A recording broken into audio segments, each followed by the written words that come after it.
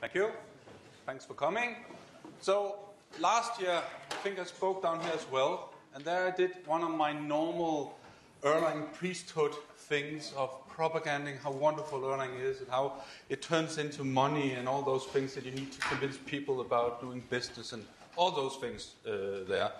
And that's also normally how I get contacted to talk at conferences, because people we want to spread the happy gospel of Erlang and get the church of Erlang going and all that. And I got invited last year to do a talk at NDC in London by a good guy called Brian Hunter there, and we agreed, yes, we'll do this thing. And then he comes up, but I'd like to know how you think. Think? How I think? I don't think when I program, I feel.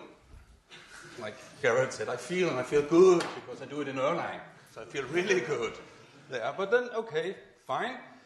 I'll put together something on thinking like an Erlanger, and it has evolved over time there. So I'll try to take you through the mind of at least my head as an Erlanger, but I think the things I'm talking about applies to how a lot of people think, and also some ideas about how you can approach Erlang programming, because one of the things what Garrett also has done some studies on, if you saw the keynote, that Erlang is hard to learn. And one of the reasons Erlang is hard to learn is because it's different. It's not like all the other languages out there. It's different. It's special.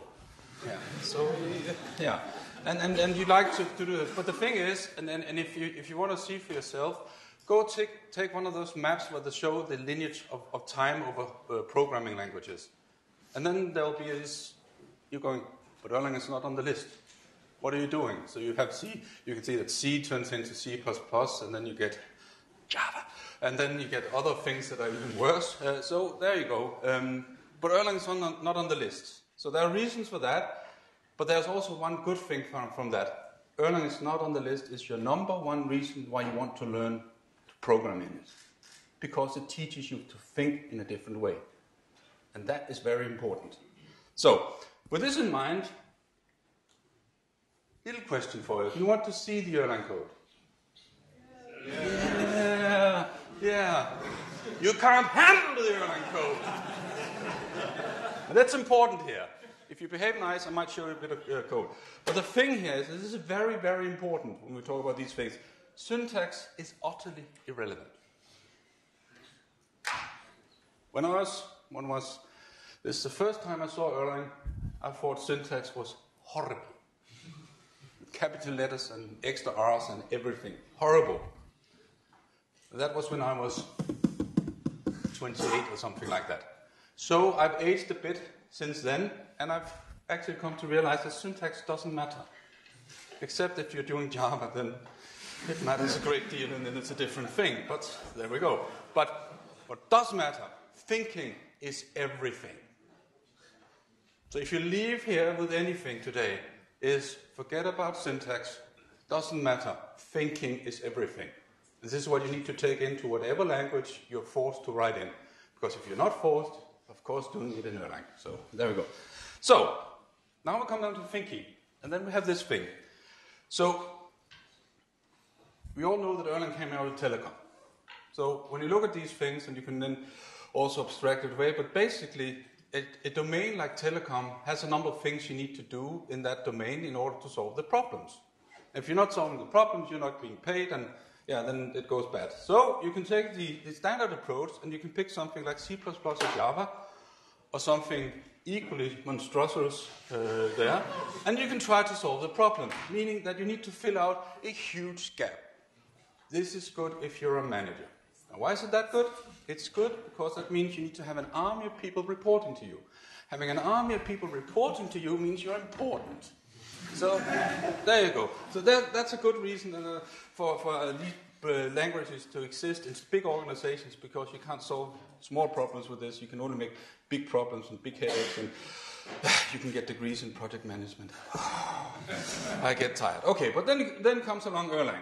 Erlang is a domain-specific language. It was created to solve the needs of telecom, which means that it fills out a lot more of the space in telecom, meaning that there's a lot less you need to write. Okay, now you can already see that the managers are going, oh, scary, scary. That means they'll have less people reporting to me, or maybe there won't be a need for a manager. Scary stuff. But that's actually important, because this is all where this smaller gap means there are benefits. One of the good benefits is that you can express your thoughts more directly. So the feedback loop will be shorter.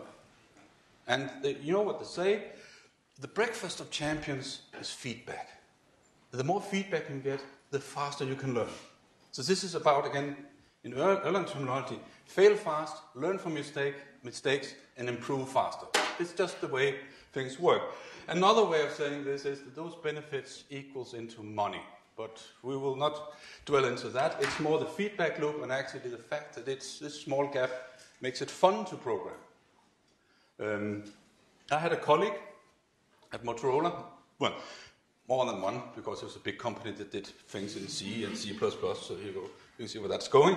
But we were two, we got onto this Erlang bandwagon, and then we convinced management that we should grow our team by 50%.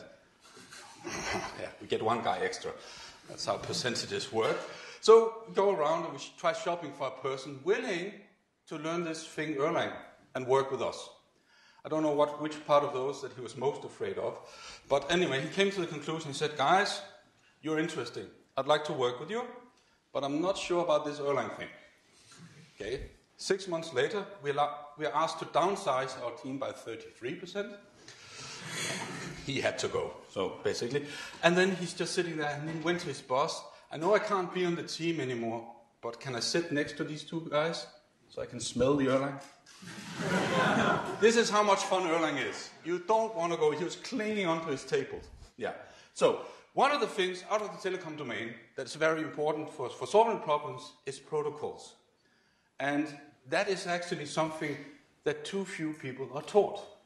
There's a feeling that protocols is about flipping small bits there, and it's all about telecom. Protocols is the sugar of the world. This is how you make things work. And here I have 2 books to recommend. Of course, you all have a copy of Horse Communicating Sequential Processes. Please. Yes, there's one there. Good. Then don't be as stupid as me. Don't go on a summer school with Tony Hoare and not bring your copy to have it signed. Stupid. So I think I'll fix this year, but that's another story. And then another thing here, and this is a Springer book, unfortunately. So it cost a whopping $120 there. I have hung on to that book. But normally when you're taking that class at university, you sold on the book because it was just too expensive to have around. But this one was so good that I, with my limited funds, hung on to that one. It is very good. It talks about how you design protocols. It's, funnily enough, uses CSP to describe these protocols. And it's brilliant. Yeah, it's worth the money. So the thing is, you use protocols for a lot of things, and you should be using them a lot more. So here we have one, Paxos consensus protocol. Of course, they decided to write it up in ASCII so that it becomes really illegible and things like that. But protocols are all around us, and that is what we should do and think about when we design programs. Even if you are so unfortunate that you have to write a Java program, you should be thinking about protocols. Anybody can be a single-page programmer and write a Java object. Anybody can do that. Making Java objects work together is about protocols. So that's where you need to focus. And then, of course, you learn to think about protocols using the one true language on the earth. The Golden Trinity of Erlang, and that's, of course, Erlang. So this is what makes Erlang special. The Golden Trinity is something I came up with while taking a walk. I took a walk because people were saying, you shouldn't be using Erlang. So, okay, I'll take a walk and deal with this problem. And then you have to think about these things. So I thought about, if I had to strip something from Erlang, what would I strip and still code in it? But which things would I take out and make it go, then I can code in something else. And these are the things that are left in the language when you take that exercise, at least when I do it. So you have share nothing. So you're not sharing anything between the processes you have in your system. Sharing memory is bad. And when sharing nothing means, of course, that you also have to send messages between these processes. So that's one pillar. Another thing is you fail fast, because trying to resolve everything by throwing exceptions around and catching them. It will lead you to one thing only. You will lose your hair. Period. Find a Java programmer that has worked with this for 10 years, hair's gone.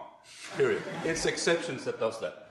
So, okay, you can't run around and have programs just fail all over all the time. Okay, time for a little career advice. If you work in a company like Motorola that works on safety critical systems that have to work all the time, don't run around and say, we just let it crash. People think you are insane. Oh, for me, of course, it's for the wrong reasons, but never mind. Don't say that. So in order to fix that, you add failure handling to the language, and then you can match these things out. So you have shared nothing, one pillar with message passing, everything is nice. This is where the protocols live. You allow these protocols to, or processes to fail fast, and then you supervise them and make sure deal with the failures in a nice way. So that comes to the first one. So processes. They're so dirt cheap, you just use lots of them. If you try to program, say, in the Python style and keep everything in one process inside Erlang, you're doing it wrong. It'll feel like programming in Python. And that comes with varying degrees of fun, mostly pain. So don't do that. And you should use tons of them. You can spawn off, on a Raspberry Pi, the old version, you can spawn off something like 10,000 threads in Java. You can take 135,000 Erlang processes. They're that lightweight. Don't be afraid of using them. If you program Java, objects are cheap. Yes, fine. In Erlang, processes are cheap. Don't be afraid. Use them a lot. And then, coming back to protocols, focus on how they interact. Just having a lot of processes is, well, nice, but you need to focus on how they interact because that's how you solve problems in an Erlang setting. So, I'm going to do something, and I warn you now, don't do this at home. It's very important, because some people take it very literal when I take the next example and show you how to use Erlang thinking on this problem. Of course, you shouldn't be using Erlang on this, or maybe you should, but we'll come to that. So don't take it too serious. Just take it as a good example to show the thinking here. Good. Game of life. Conway's Game of life. How many are familiar with that? Exactly. Why do you think one chooses that example? Okay, yeah, never mind. We'll take the critics later.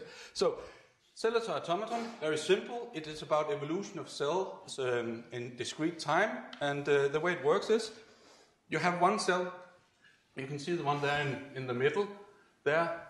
The next evolution of that cell depends on the neighbors around it. So that's those 8 around it there. If there are 2 or 3 neighbors around it, it stays alive and survives. If it's empty and has exactly 3 neighbors, a new cell is born into that square there, space there, and all others, they become empty. And if you've seen these things run, and then you can make wonderful patterns on your screen. Let's just show it.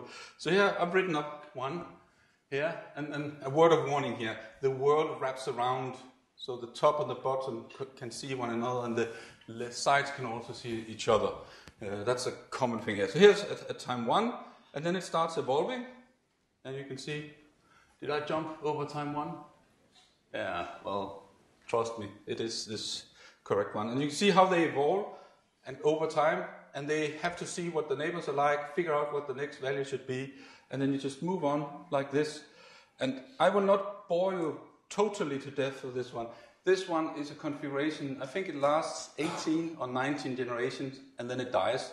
It looks so good here. It survives 6 time steps and it's doing great, but eventually it dies out there. And there are people actually spending an enormous amount of time figuring out which configurations survive and which don't. But that's a separate area of research. So the traditional approach to this. So now we're thinking like a Java programmer. Trust me, after this talk, that kind of thing is out of your body, so don't worry. And otherwise, if not, I will get you some Erlang patches you can put on and it'll make it go away. So we'll just, for 2 seconds here. So the normal approach to this is how you see any textbook on programming saying, you take a 2D array, and then you take a new 2D array, and then you can compute from the one before the next one, and you do a for loop across the board, and do all of that. Yes, That's nice if you're doing imperative programming, but we want to do. So there are some issues with this. And this is where people say, you can't say this, but I can, and I will. There. It does not scale well. Because if you do this, unless you start doing nasty parallel programming things, you need to actually run this sequentially through all things there. And if you want to do it in Erlang, because why programming anything but Erlang, these imperative data structures are really ugly. So now I want to solve this problem in Erlang. So this comes down to the basic Erlang idea. And that is one process per cell. Some people find that utterly, whoa, can you do that? Yes, you can. There. I've been running on my machine a grid of 300 by 300 processes. So that's 90,000 processes having fun doing game of life there. It works, it scales there. And then you let the processes talk to the neighboring cells, because that's what you do in Erlang. You have processes talking to one another by sending messages around. And where does this leave us on the mark? So that means we are down in the left-hand corner. We are down in the share nothing message passing area of the Golden Trinity of Erlang. So this is where we're going to stay for a little while and deal with these things. So when I'm a cell and I need to progress to the next time step, I need to know the values of what my neighbors are at this time step. And this you do with a little bit of protocol. So you collect the cell content of all your neighbors.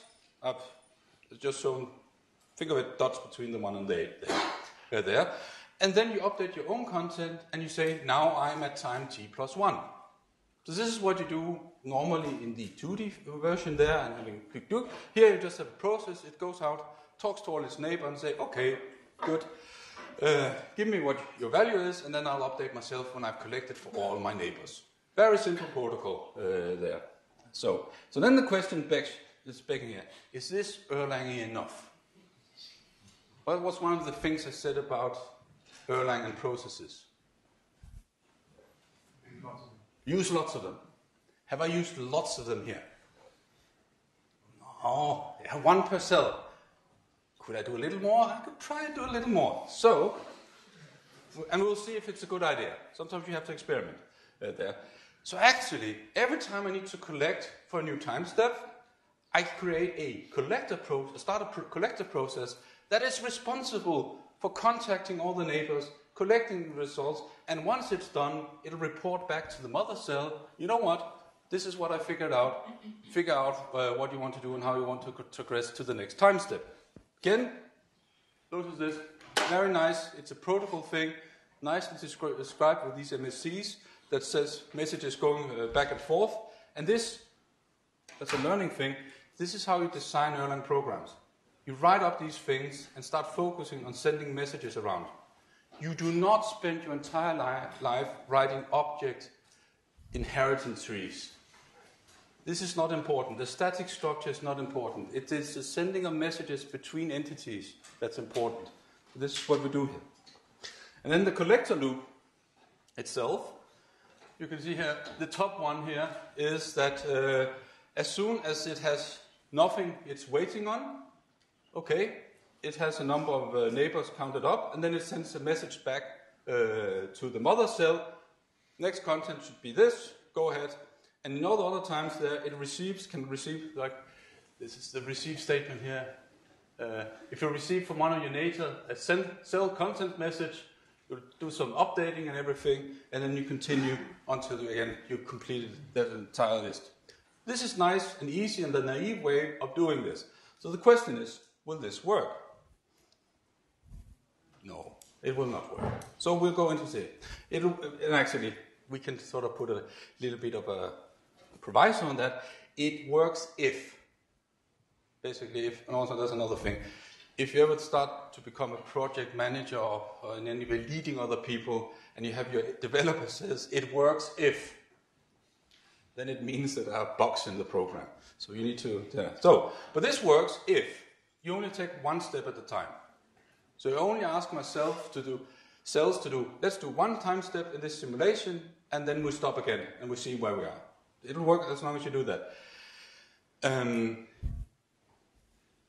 If you let the cells run freely, that actually doesn't work, but because there the cells get out of sync. How can the cells get out of sync? here. The thing is, you can request something from a neighbor where the neighbor has moved on to the next time step. So the neighbor is at time t2, and you're asking, what's your value at t1? And he'll just say, well, it's in my past, I don't know. So that won't work. And you can also be ahead of the game. You could be asking for a cell value in the future for your neighboring cell. You've moved on to time 2, and you ask your neighbor, what's your value at time 2? And he's, no, I'm at time 1. I don't know what my value will be at time 2. We don't have wormholes in Erlang, so we can't transport things through time and space and things like that. So we have to respect these things. But this can be fixed, luckily. So if you have a request for old time, something in your history, you just keep a history. That's straightforward. And if you have a future time request, somebody asks you for a value you will compute in the future, you just queue the response. And this, though it sounds like, okay, this is an artificial way of solving game of life, and what are you doing these things for? The point here is, in lots of places where you have what is here, asynchronous protocols, you will run into these kind of issues, which means you need to deal with these kind of things. And these two tricks, keeping history and also queuing responses until you're ready to reply, typical patterns you come across a lot when you're doing Erlang programming. And it all comes down to using asynchronous message passing. Good. Now, we move on to the next thing, because, again, as I told you, went walking, came up with these things. Failure handling. You also need to look at failure handling in this, because the code will not be correct, or bad things will happen that you couldn't foresee. So how do you do failure handling in this? You start supervising the cells in your system there. And then, if a cell dies, then the Erlang supervisor, just put in a standard Erlang supervisor there, and then it restarts the cell with the original arguments. So if a cell started, we're saying, I'm cell number 7.5 in this grid, and I start with a value of 1, meaning I have something in me. Good, it has been started there. But the problem is, if you progressed and you've done a simulation down to time 100, all of the time you just computed went away when you died. It's just gone. The process and the memory of the old process is gone, so you start from scratch. And that means all state, whatever you have, is lost. And this happens every time you have a process restarting in Erlang. The new one that will be restarted with the same arguments, it will look like the same one, but it has lost all state, all history. Which is something to remember when you do things. But, again, there's a fix for this.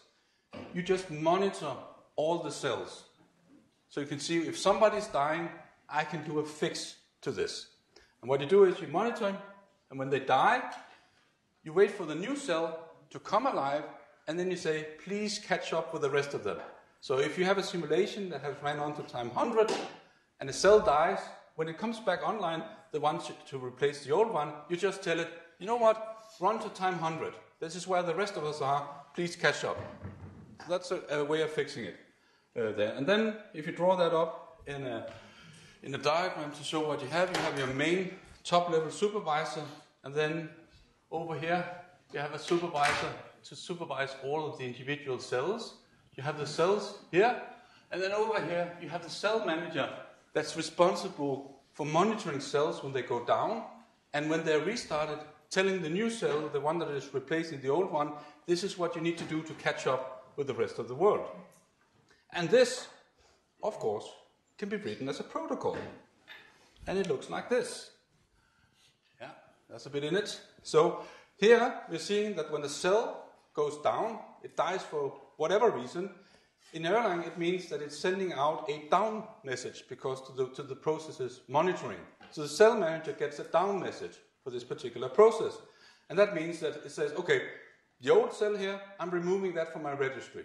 The manager is keeping track of who's around, so we know which processes relate to a certain cell in our simulation. Then the supervisor again in Erlang, they're dead simple. They just restart stuff. Nothing else, just restart it. It starts a new cell to represent the one that went away, and then that cell registers itself with the cell manager, and then the cell manager says, okay, now I know cell IJ, I know the process identifier view, I will monitor you now, and if you die, we will fix things. And what it does is, it then takes track of, there's a time module in this as well. It asks it, what is the maximum time that the rest of the cells have reached? And then it tells it back to the cell, please run up until max time. And then the cell that died before has now been replaced by a new one, and the new one has taken the full role of the old one, and it has speeded up to where the rest of them were. And again, this pattern also applies outside game of life. You have this situation, something goes down, and then you're looking at it, okay, I restart the process, how do I get it into a way so it works to the rest of my system? Sometimes you need to do things like this, where you're forwarding it forward by saying, do certain things. Other cases, you can just restart it. But that's for the simple stuff. The code. I'll actually show some more code here. So here, this is what it looks like. The blue stuff here is the down message coming into the cell manager. And you can forget about the rest here. But this is actually, I'm getting a down message, then I do some bookkeeping. Yes? You really need to keep track of the maximum time. I mean, all the neighboring cells will be blocked by the new respawn cell, and they could trigger the step before. Do we need the time module? Do we need the time module? Well, the thing is, the different modes of operandi, I didn't go into the details of that, but I have different ways of running the simulation. I can just say, do a step, do a step, do a step. I can also say, run until you've reached a certain generation number, or I can tell them to run freely. And when I run into this situation, I can't avoid having the time in there to make sure that we sync up on something, because then you would have a new cell, you could just say, just run, and it will catch up. But the problem is, you wouldn't know when it's done doing that, and if you're running in a different mode of modus operandi there, you wouldn't be able to say, now we go back to doing stepwise things. So that's the reason why the time module is there. If you were just running them freely all the time, you wouldn't need it. You'd just say, run and catch up with the rest of them there. Does that make? Good. Yeah. Good question. Good question. Yeah. No, so yeah, you get the down message, you do a bit of bookkeeping, and then you continue. Then the next step from the protocol is you wait for the supervisor to restart it there, and then that cell registers itself again with the cell manager, and then you go down here, and then you monitor the cell. So now you've got control again. The cell manager is at all times monitoring all the cells in the system, so it can take appropriate actions when they're. And then the thing that makes things come back to life is you have a kickoff cell here, and that is a function that tells it to do the right thing depending on what kind of simulation mode you're in. And that looks like this. If it's a step thing, you just get the end time from the time module there, and then run until that point in time, and then it switches over to doing the stepwise thing. If it's run until simulation, you just tell it directly to do that, and if it's running, you just tell it to run. So I could simplify all of this by saying we don't have anything but running cells, and they'll just run forever there. But then again, you'll have a very hot CPU after a while. Because one of the things, if you try this out, and there's a link to the code later in the slides, if you try this out and you do things like I do, running 10,000s of processes together, they will be utilizing all your cores. Because that's how it just works in Erlang, by magic to there. Now, at this point, there's actually a problem. There's a deadlock. And this happens when you ask the neighbor for a value, and it's a future value for him, and he queues the response. He says, I can't answer you right now. So he queues the response for you, and he waits until he's updated his cell to go to the next step, and then he'll send a reply back.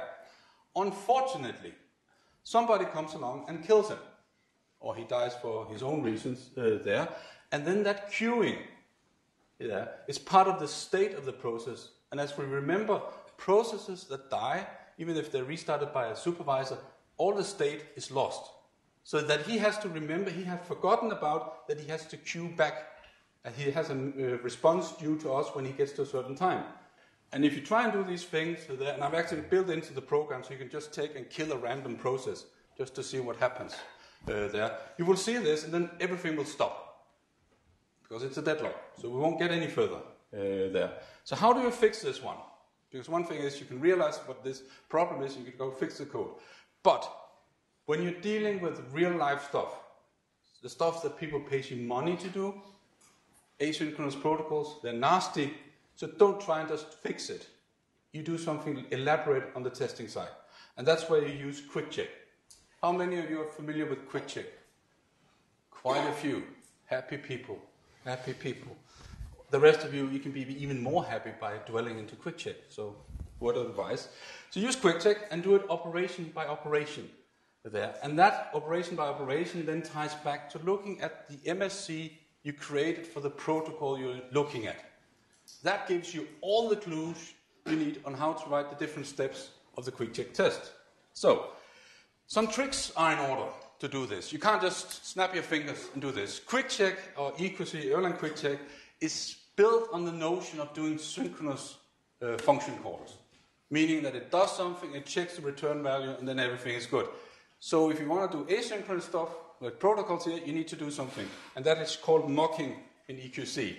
So that has one thing, that solves that problem. Then it has another problem. You cannot call your own module. So you saw before we have cells talking to other cells. So you're calling out and calling another cell inside the module. You cannot do that. So you add a protocol module, and I'll show you how that looks. And then, because quick check, synchronous, sometimes you need to sync with your process that's living its asynchronous life. So you need to add functions, helper functions that allow you to sync at certain times in the life of the process. This is what you need to do to test it. And trust me, the alternative to this is to run a randomly big grid of processes and then try to guess if they've been running for a while that they are in the correct state and that all sorts of interleaving of things are working. That is not doable.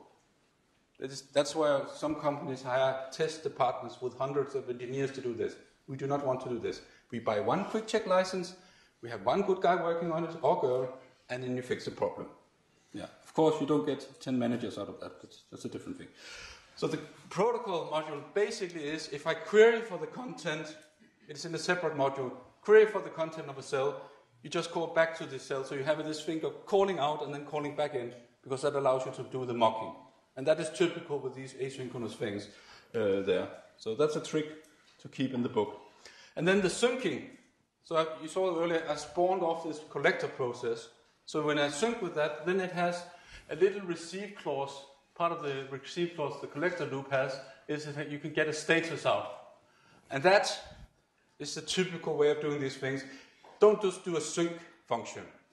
Do a status function you can use for debugging. That is often a good thing to have anyway.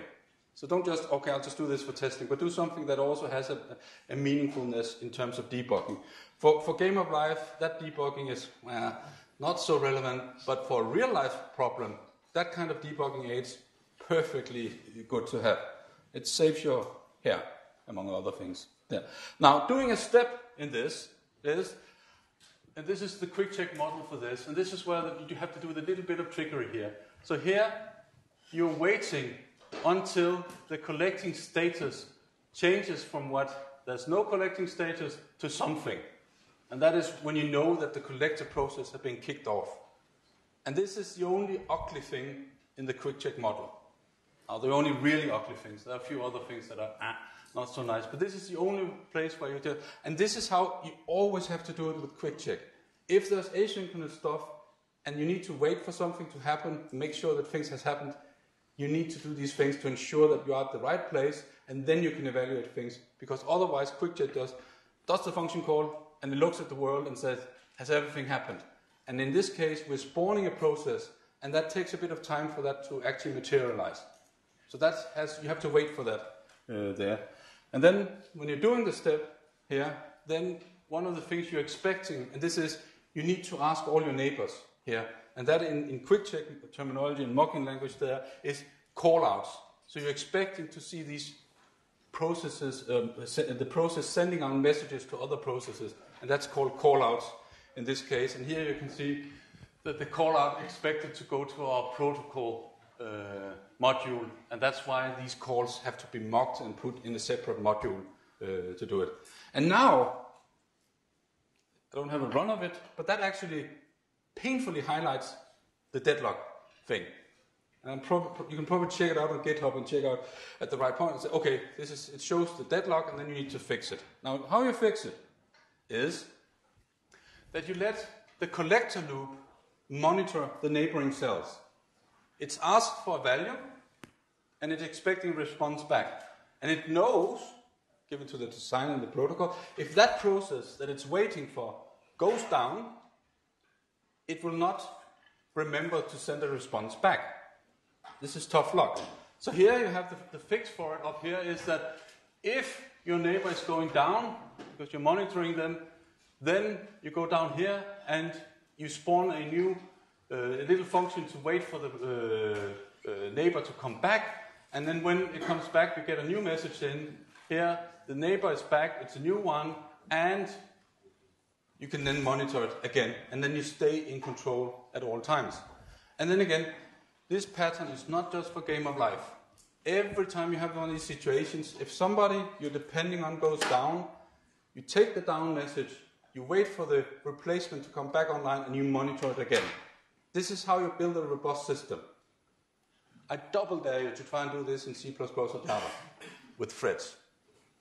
This is where you will lose your teeth as well. Good. So the recap here is a process per cell. In this situation, short-lived processes for small tasks. This would also work in other situations there. Focus on the protocols between the processes. This is the thing that one should burn most computer science professors on the stakes for, that they're not teaching enough of this. Protocols. Go ask for it. If you're still in university, go ask for having classes on protocols. It's the only thing that matters when you get out there. And the thing is, if you do a little bit of protocols, this is career-wise again there. If you know protocols and you know how to deal with this, you will be like, among the blind, the one-eyed is king. You will look insanely intelligent by even being average, just because you picked the right tool to solve a complex problem. So you've taken the hint here, and I will now take 50% of all your bonuses going forward. So, good.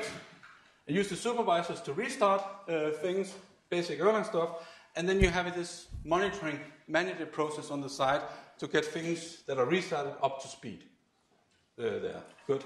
And then, thinking in Erlang, trying to sum it up there, focus on the protocols, the MSCs. I've said that a number of times, I'll say it again, focus on the protocols. It's the only thing that matters. And if you have to do Java, focus on the protocols. If you have to do C++. Yeah, thank you. Good. Yeah. And then, and this is where you can do this in Java as well.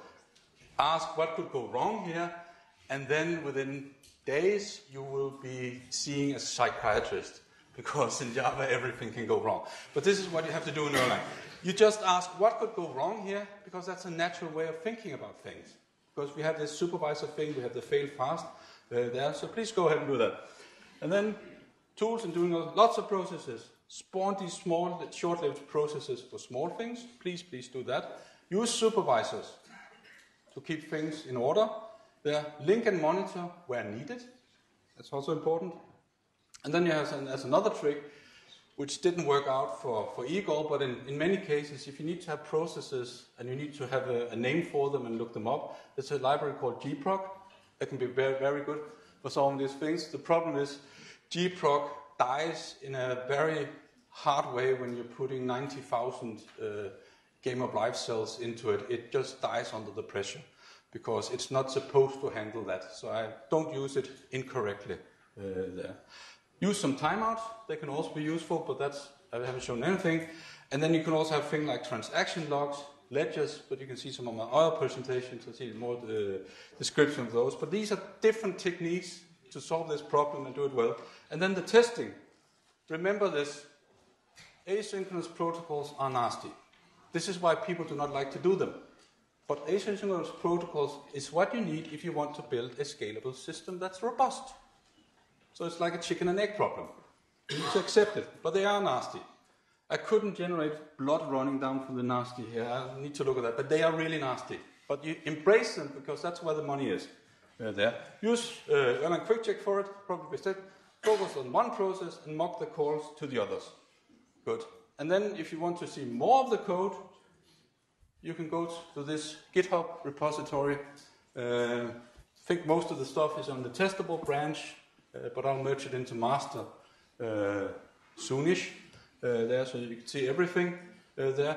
If you have questions on that code, don't worry, write me a mail. Do a PR if you have a way of fixing my horrible code. That's perfectly okay. Good. And then we are in Krakow, so I have to say something about Elixir.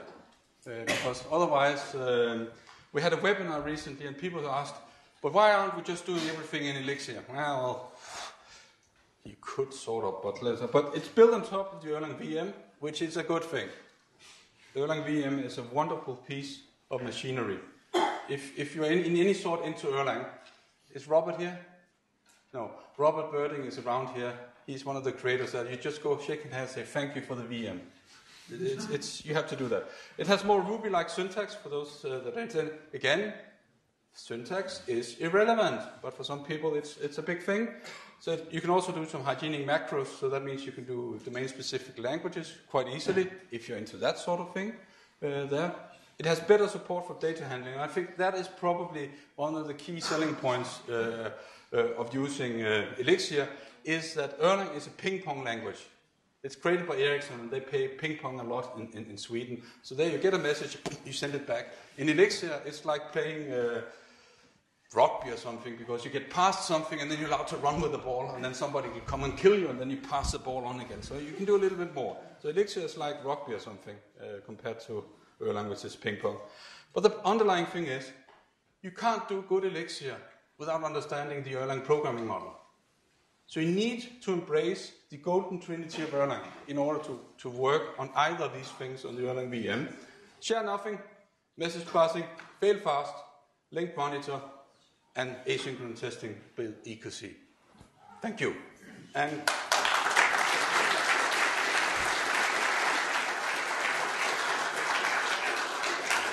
question.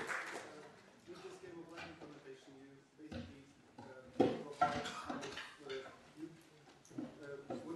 basically what you need to do is to keep the state of the entire history for every cell. Yeah. You don't have to do in the primitive implementation in Java. You basically try to compare. Yeah, you can keep one.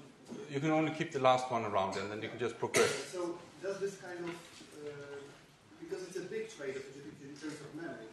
Does this kind of trade-off come into play in real-life applications of Erlang? Yeah, in real life, you wouldn't probably keep the entire history around in the process. If you have history you want to keep in a real-life program, you will start putting some of it away to disk. You will store it if you need it for later, but you will also go in and say, make a trade-off and say, there's part of my history that's important for snappy things, and you'll keep that in the process, and there are things that I don't really have a lot of chances where this will be necessary, so I'll just put this away. So that's a normal thing you will do in a real system. You could do a snapshot thing for that there. So that different. You wouldn't normally. It's a very good observation. You normally wouldn't keep the entire history in a normal system around there. That's also why I talk about ledgers, because ledgers are like a way of saying, now we've agreed a synchronous point. We agree on something. We put it down, and then when we start again, we'll ask the ledger, how far are we? And then you fast forward to that point in time. So that's why it's again an example to show things, and then there are things where you need when you go more serious. More questions? How do you handle supervisor or monitor process going down? The supervisor going down. You're asking if... how would you handle supervisor or monitor processes when they go down? Yeah, good. That's a very good question, because that comes down to how do you deal with the fact that you can't protect and protect and protect and protect and get things to work. So what you do is, and this is where a key thing, a lot of people say, I can't use the Erlang supervisor, I'll write my own. Don't do that. A supervisor is simple, it's very simple, and it's supposed to just restart. So the problem is, a supervisor then, if it restarts its children too much, it will die itself. And then you need to have something above it to say, what do I want to do here? Do I want to restart here or what? And then the thing is, then you have this, like you saw here with the cell manager, you might have another process on the side that is doing some business-specific logic to if the supervisor is going down. Because the supervisor above the supervisor will just restart it until it runs out of tries. And the key thing is that you see, I only protected the cells with this extra process on the side because they are the important part of my system. And if things are going so badly that you run out of restarts, you probably are better off that the whole program dies. It is rare that it happens, but it can happen. So you don't stop all supervisors from dying. You need to take a trade-off here. And the beauty in Erlang compared to Java there is that you're not dead from one exception killing you. You can decide which things to fix and how the rules are for restarting. But you should not try and cover everything. It's not like that. But then the other thing is, it's separated from the rest of the code. All the supervisor stuff happens outside the wonderful, joyous coding you're doing that makes you feel good. It's outside the golden path. So, but it's a trade-off you need to make, even in Erlang. It's not like the silver bullet to solve all problems there. Do you have any guarantee that message will be delivered in Erlang and it will be delivered at most once or at exactly once? For example, you send a message to get the state and it doesn't come to the... Yeah.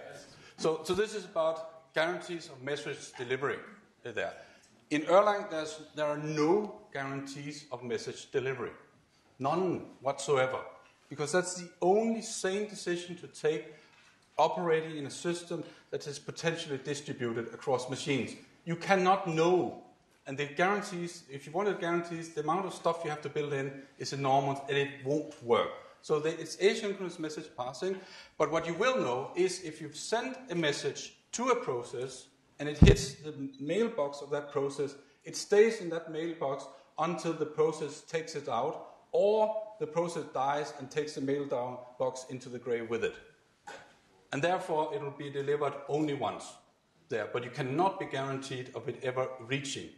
If a process, you have the process identifier and say, send it a message, and that process is already dead, you're not alarmed. You don't get any message whatsoever. This design can hang also, because you can lose the message somewhere on the network. Yes, that's why you use timeouts, and that's why you use monitoring for things, so you can get a control over this. But the thing is, most of the monitoring will happen outside the regular code, and there will be some extra error handling code you can think about at a later stage.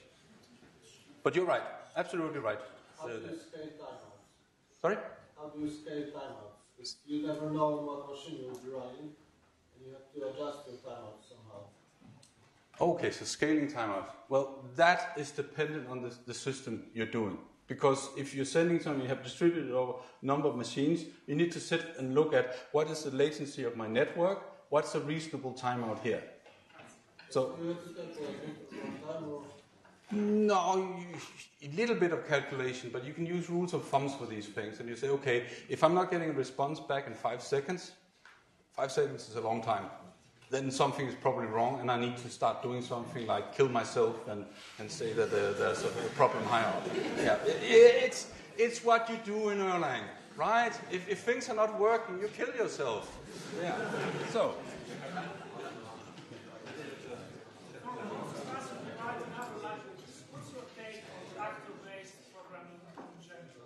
Actor-based programming in general, my take on that is it's amazing.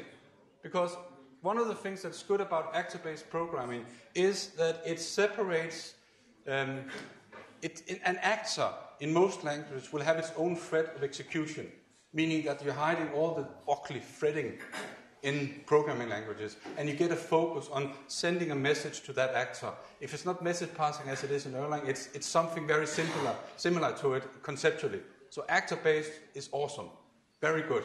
Just don't think you'll be as happy in those languages as you'll be in Erlang. I was thinking the answer would be something like you are cheating yourself, just do proper Erlang. No, you can do, if you're forced to it, just take the ideas from Erlang and apply it to something else. But remember, it's not the real McCoy. There are certain benefits, and the thing you will see is, all this I'm talking about, fail fast and supervision. This is what you're not getting as easily in other languages. There's a reason why a company like WhatsApp have betted their entire infrastructure on Erlang. Because these kind of problems will occur. Errors will happen when you start doing a system with 500 machines. There's a reason why a gambling company like Bet365 that are moving millions of pounds around every second. There's a reason why they're betting their infrastructure on Erlang. Because shit will happen, and you need to be able to deal with it when it does. Because the worst thing that can happen for a gambling company is that the flow of money through their system stops. If you take out a little bit of that flow, because one process is dying, everything is good. You're still making a ton of money. If you have a Java exception taking down your entire website, the entire flow of money is just gone. And if you're moving millions of pounds through the system every minute, you don't want the system to go down. So, yes? Okay, so I think it's time. Thank you.